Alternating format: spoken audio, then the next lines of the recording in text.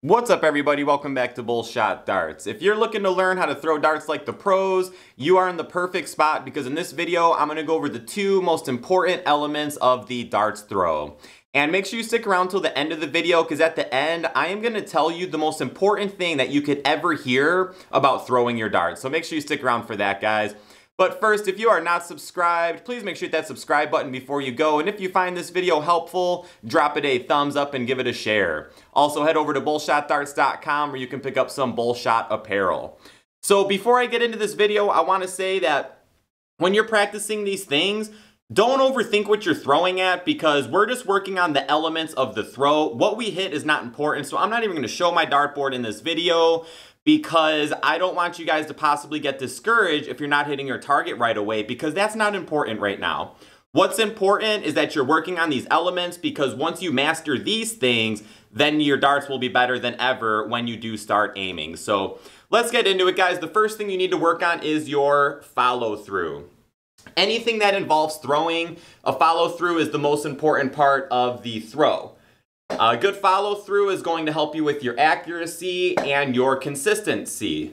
So you need to make sure that you are having a full follow through, a full extended arm every time you throw your dart. Now there's two different ways that you could work on this. One of my favorite ways is pointing at your target. So let's pretend I'm throwing at the bullseye, and I don't care if I hit the bullseye or not, because what's important to me, like I said, is making sure I'm having that full follow through. So I'm going to point at it on my throw. I'm going to point at it on my throw. Point at it on my throw. Okay?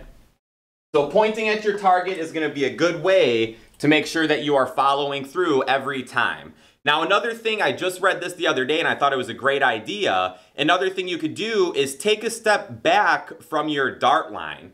So I'm going to end up off the shot here, but this is where I normally stand. If I take one step backwards, yeah, I'm out of the camera shot, hi guys, but now I'm further away from the dartboard, so it's going to force me to put more oomph behind my throw. So I'm going to need that extra oomph by having a full follow through. So now from back here, I can throw and I got that full follow through. Now, if you combine this with your pointing, yeah, you can point at your target too, but from throwing back there, you know, it's just going to force you to have that full follow through, which is most important. So make sure you have that full follow through, guys. And I get some comments here or there like, well, a good follow through isn't that important. Look at Johnny Clayton. He doesn't have a full follow through. Yes, there are players out there that don't have a full follow through, but there are exceptions to the rule. I guarantee you, if you ask Johnny Clayton about a good follow through, he's going to recommend that you have a great follow through. He'll probably tell you, don't mimic my throw because I don't have a full follow through. Make sure that you're following through. All right, the next part here is you want all of the action coming from your elbow. All right, we don't want any shoulder movement in our darts throw. We want it to all come from our elbow. And we want that elbow and arm to come straight back and straight forward, okay? Straight back, straight forward. We want that elbow on a hinge to where it's going straight back, straight forward every single time. What this is gonna do, it's gonna make sure that your dart is, well, flying straight every single time. It's gonna eliminate those misses to the left or the right. Now, of course, even if you master that hinge, the best dart players in the world, they still do miss to the left or right. But once you get really good at bringing it straight back, straight forward, you're generally only going to miss high or low of your target. So it's going to help big time. So now combine this with your full follow through. Now I just want you to think about that straight back, straight forward, and pointing at your target, having that full follow through. Straight back, straight forward, full follow through. And we want to eliminate that shoulder movement. I mostly see shoulder movement on dart players that hold their darts way out here. So one of my biggest recommendations for players is to always shorten your backswing. Now this doesn't work for everyone, but you know, it's just something you could give a shot. But the less things we have moving up here, the less room there's going to be for mistakes. So if you hold your dart way out here, we have all this room to make a mistake on our backswing. Whereas if we have a shorter backswing, there's just much less room for mistakes there. So, guys, those are the two most important elements of a throw, is that fully extended follow through and making sure your elbow is on a hinge, straight back, straight forward. So now we are going to get into the most important part of your darts throw right here, guys. This is what you need to hear. So we talk about these guidelines of a full follow through, a shorter backswing, don't move the shoulder. There's all these different guidelines on how to throw your dart, but at the end of the day, there is no right way to throw a dart.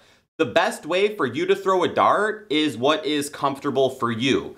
The most important thing about your darts throw is the consistency, guys. So why I recommend a full follow through. Your throw will be more consistent if you're forcing yourself to fully extend, because your arm is going to end in this same position every time, a fully extended arm. If you don't have a full follow through, now you need to worry about your arm stopping in this position every single time.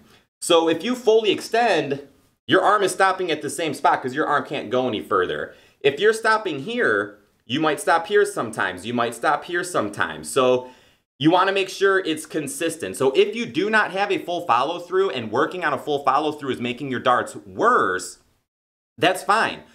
Focus on the consistency of your arm. So Johnny Clayton, for example, when he releases dart and doesn't have a full follow through, he's stopping pretty close to the same spot, if not the same spot every single time. So consistency is what is most important. Same with your backswing. If you hold your arm all the way out here when you're bringing your arm back, yeah, there's all this room to make mistakes. And even if you do drop your arm a little bit, if you're doing the same throw every single time, it is consistent every single time, your darts will start to fall. I'm sure you guys have seen the video floating around of that kid. He like grabs his dart, he does this, and then he throws. Now there's a lot of room for mistakes in there, and that might be one of the worst throws that I've ever seen. But if he masters that throw and throws that same exact way every single time, that's fine, because these guidelines are all to help your consistency, okay? So that's it, guys. So if you're struggling with these different guidelines and it's hurting your darts, focus on mastering your throw, focus on mastering what's comfortable for you, and you're gonna do that by working on the consistency of your throw, okay guys? So work on the consistency of your throw, guys. Thank you so much for watching. Make sure you hit that subscribe button, drop the video a thumbs up. There should be some videos that popped up over here if you're watching on YouTube. I'll see you all in the next one, and shoot well.